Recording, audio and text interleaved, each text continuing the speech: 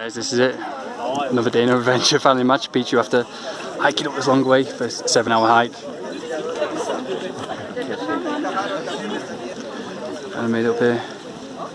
I can't describe how, you know, when you see that outline over there, I can't describe how epic it feels. Just you feel like kind of when you're too high up, you can feel kind of nauseous because this is extremely. You have no idea how.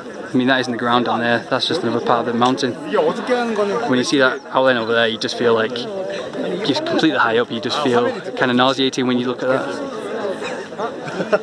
It feels kind of like you get a thrill down your spine. Chill, sorry. Just gonna go down there now, check out that.